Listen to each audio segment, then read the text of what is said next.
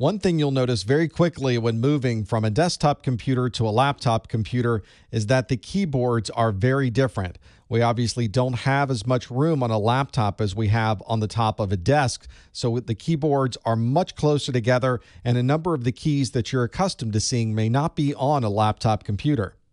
Here's a good example of this. You can see that the keys look very similar in their layout, but some things are very close together, such as these arrow keys at the bottom right that are right next to the control key and just under the shift key. On this particular laptop, there's not a numeric keypad, but even if there was, you wouldn't have that cluster of keys that you normally see with a home key or an end key because there's simply not enough real estate to be able to fit it onto a laptop. The storage devices on laptop computers are also smaller than what you would find on a desktop. We see this very often with SSD or solid-state drives inside of our laptop computers. These have no moving parts at all, so you don't have the latency that you have with a traditional spinning hard drive. You'll often find SSDs in a 2.5-inch and a 1.8-inch form factor.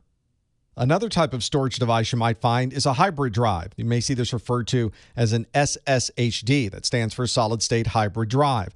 This has both flash memory and a traditional spinning magnetic hard drive combined within the same unit. You have a hard drive that stores and saves the data that you're using on this device, and it also has the SSD for very fast access of data that might be cached on that drive.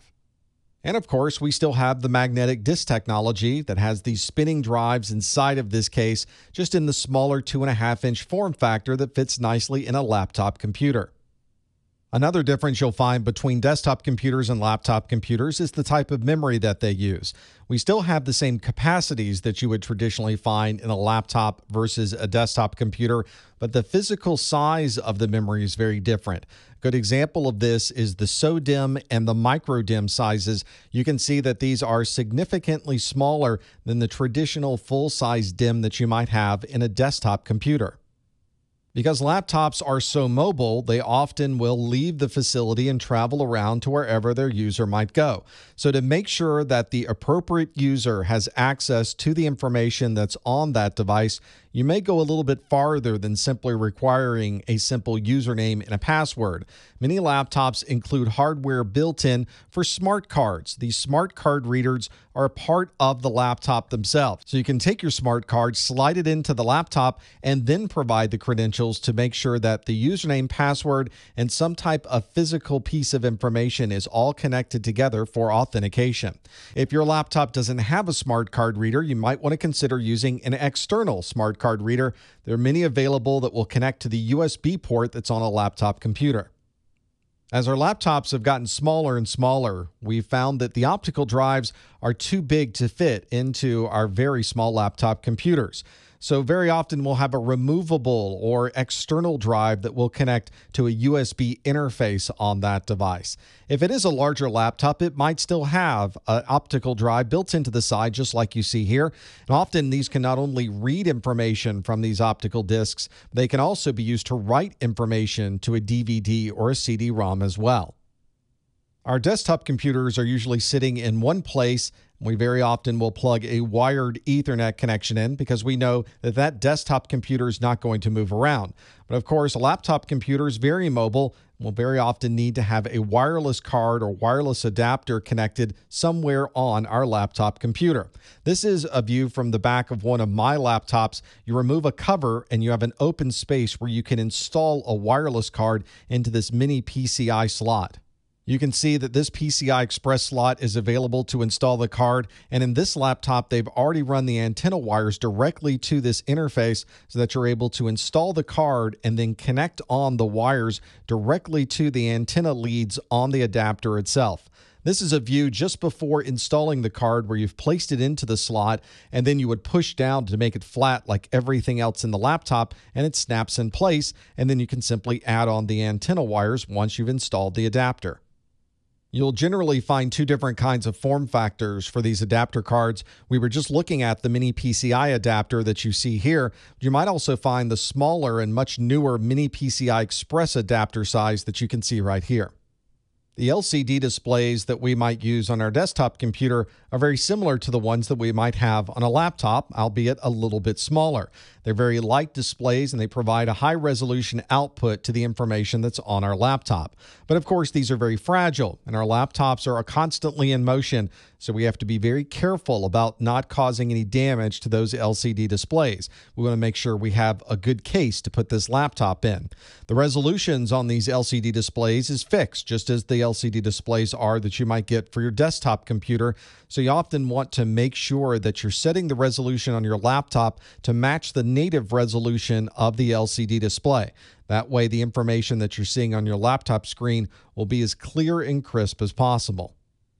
On our desktop computers, we have power supplies that are inside the case of our desktop computer that plug into the wall outlet and take that AC power and convert it to DC power that our desktop computers can use.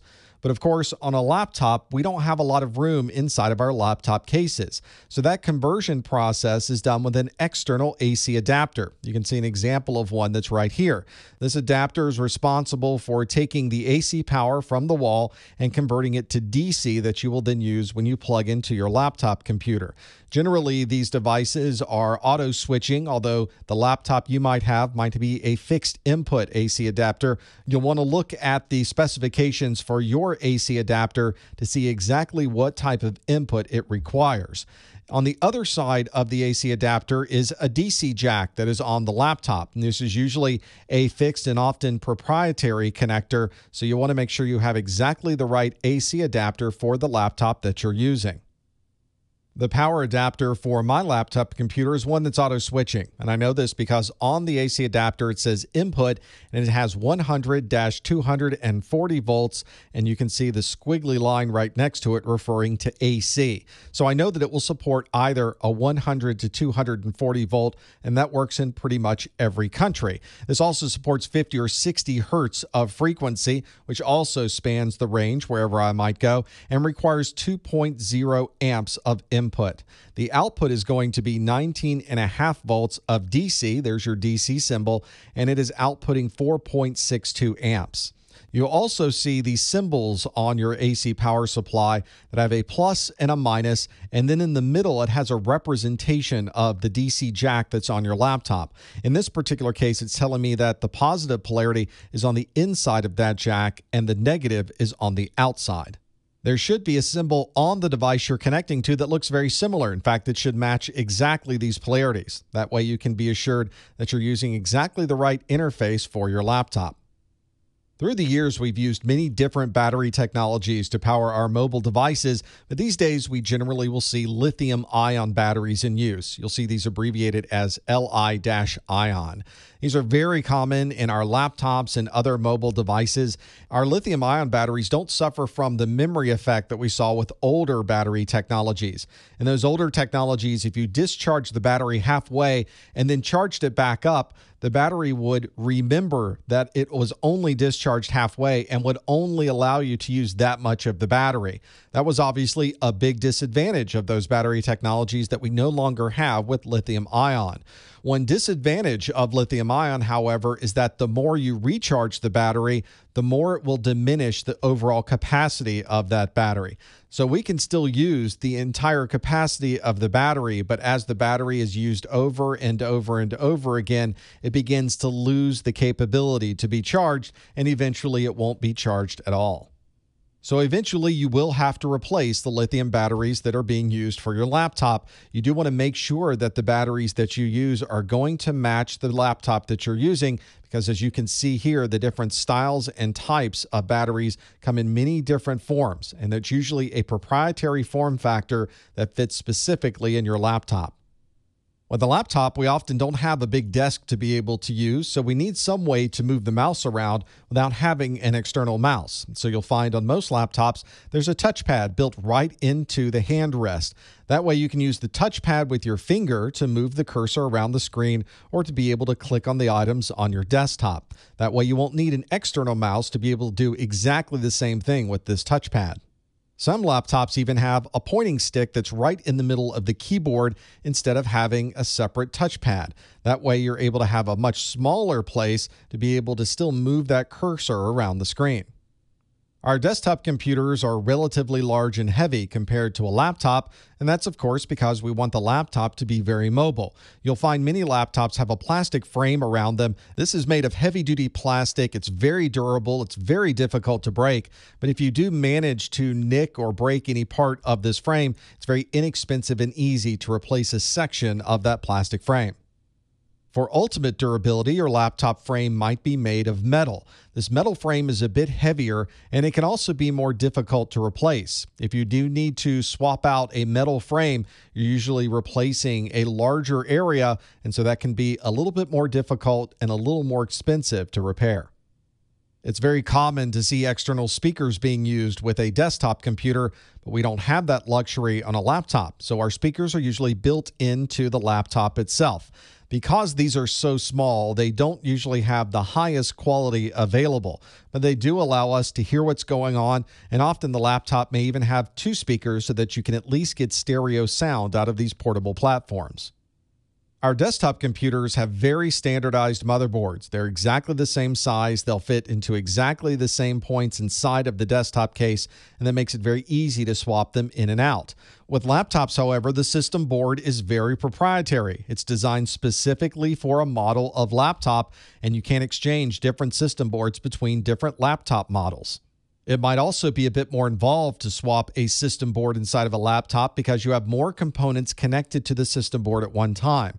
Your CPU, your memory, your video adapter, and almost every other component might be integrated into this single system board. The CPUs in a laptop are very different than the CPUs we might have on a desktop computer. They certainly operate the same, but there are features of these portable CPUs that are designed specifically for mobile environments. One good example is power management of mobile CPUs is very different because it tries to keep the power down to a reasonable amount so that you won't use more power than necessary. It also minimizes the amount of heat that you might have inside of that laptop case. Since we don't have a lot of real estate on those system boards, it's nice that the newer CPUs integrate even more capabilities. So a memory controller and video controller might also be integrated directly into your laptop CPU. This particular picture shows a CPU socket that is designed to be upgradable inside of a laptop. That's not something that you normally find. Generally, when you're purchasing a laptop, the CPU is something that is permanent to that system board, and it's not something that you can easily swap in and out. You'll also find that laptop CPUs don't quite have the horsepower that you might find in a desktop computer. With that extra room, we're able to run much faster and much hotter, which is something you really can't do inside of a laptop computer.